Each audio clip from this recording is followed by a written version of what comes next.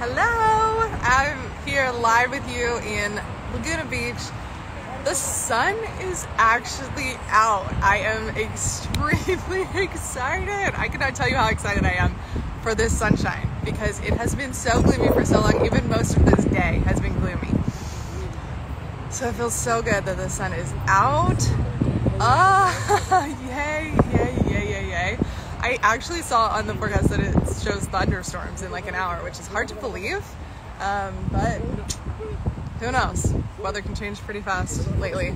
So I am here to talk about your husband or your partner or you're the masculine in your life showing up in the healthiest body, taking care of themselves. I'm going to bring my brother-in-law Mike in. I've been doing live streams with him a lot lately, and we've been having a lot of fun. I've been getting the most beautiful feedback from all of you about it.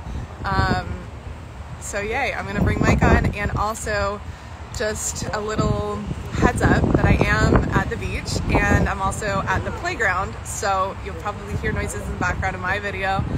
Fries might run over. He's playing at the playground over here, having so much fun. So just heads up on that.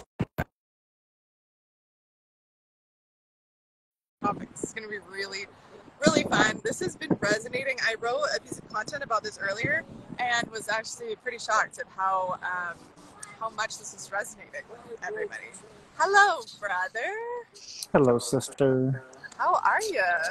I'm great. Loving that beach behind you. It looks nice and sunny out there. It's sunny. Is it sunny there? It is. I'm about to go hit it for a nice 5-miler when we get off here.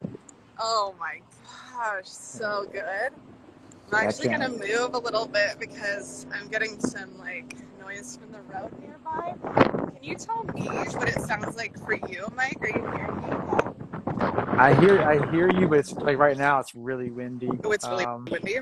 Now it's not so bad. Now it's fine. Okay, I put my hand over the thing, so. It's a little bit of wind, but it's not bad. I can hear you clearly.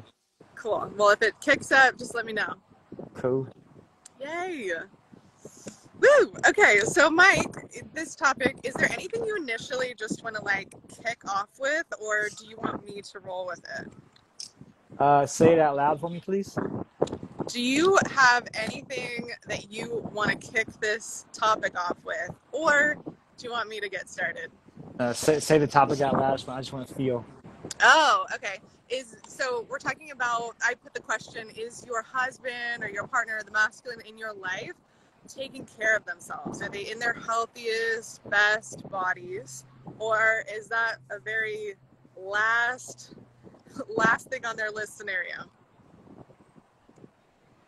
Go. Okay, cool. I'm also, side note for everybody, I'm like setting my tripod up to be tall. Okay, so here's what I have to say on that topic.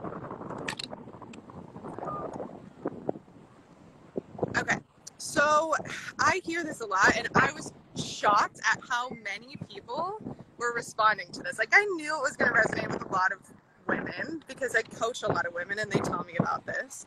But oh my goodness, the response was huge. And just so many women feeling like their husband is not showing up for his body. He's not caring for his body. Can you still hear me okay? Mm-hmm. Okay, great. Not caring for his body, putting himself last, putting his wife and his kids first, which is one of those little like taboo kind of topics. It's like, oh, well, he's a good man because he's putting his wife and his kids first. But it's like, wait, is he being a good example of a man? Is he sacrificing himself? Does that make him a good dad, husband? I don't think so. Not in my opinion. I think the best model of a father and a husband is a man who really takes care of himself. You know what I mean? That's huge. Absolutely. I mean, and when you started talking there, what comes up is how often when we talk to a man, how often has a man said, this is how I do things? Like this, not this is how I do things based on my conditionings or based on how society told me, but this is how I choose to do things. This is how I choose to be a parent, how I choose to be a lover, how I choose to show up at work, how I choose to run my company, how I choose to groom myself, how I choose to eat my food, how I choose to exercise.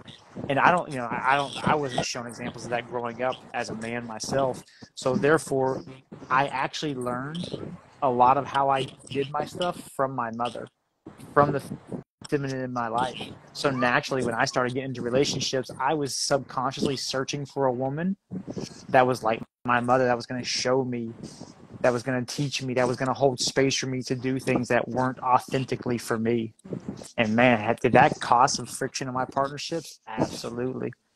And I'll tell you how I clicked out of it is when I started meeting women who were grounding or grounded in themselves. And they were like, I'm not going to tell you how to do something. I'm not going to show you how to do something.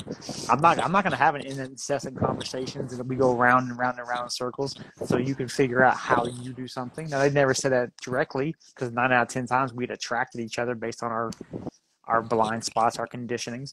But man, when they started doing that, and I started having to look in on like myself. Oh, that's the space you're going to hold for me, feminine. Wow. It's not telling me how to do things. It's not saying I need you to do this so I can be happy. It's, hey, you figure out how to hold space so I can be happy in my own 2 feet. So I can be happy. So the feminine can be happy in this space is what I was starting to see. Wow. Yeah.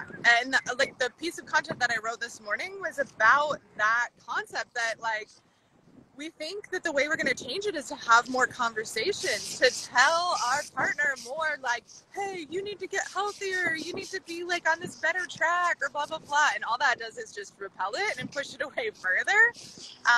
To attract it is what you're saying, is to be a example and to be the beliefs that the man has got. That he's on it, that he will do that. Because when we think, oh, here we go, like he's just not going to take care of his health and he's just going to do the same thing as I saw the other men in my life do, and that's just what men do, or maybe that's what I saw my father do, or men on TV and movies, if that's what I saw them do, then it's like, well, that's how all men are. But it's not how all men are. It's just how we perceive all men to be, and that story can change. Absolutely. And I've seen women, I've had conversations. I actually just ran to a woman that I've been working with for 2 years now, and she just came to the coffee shop. Serendipitously, like an hour ago, we were just talking about the exact same thing. So it's really beautiful that we're talking about it now, an hour later. Is I've seen women want to speak about their desires. This is how I want to see a man show up. This is how I want to see a man be. And I was talking to her. I said to her, I said, maybe not even, I said it out loud. When you go back inside of self and you say, and instead of saying, this is how I want you to show up, instead of saying that, it more so it's like, how am I asking somebody to show up? What am I saying to them? And is that part of like a cyclical nature for me that I've learned? Am I just spouting out the same thing? This is what I need to make myself happy. This is what I need to be happy. And when we start to look at that, we say, well, hold on. I actually don't want to tell somebody to show up that way. I want to rewrite how I show up and then see the mirrored reflection. And it never fails at this point. But we have to grasp the fact that we can't project it out, even though we will end up projecting that energy out eventually. That it will emanate out of us, and we'll see the shift and the change. But it comes first with like the hard truth of like, what am I projecting out all the time? What am I asking of other people that I'm not actually asking of myself? Absolutely. I mean, because for myself, I'll speak for myself, how frustrating is it to have a conversation on what I want with somebody. It is the most frustrating. It is not joyful. It's not delightful. It's not all the things that the feminine loves, to have a conversation that say, hey, can you step it up in this arena? Like, no, it doesn't feel good at all. So to come to myself and say, hey, okay, I'm going to really look at my stuff. I'm going to really look at my stories, my beliefs. What do I need to change for myself? That feels a lot better. Yeah.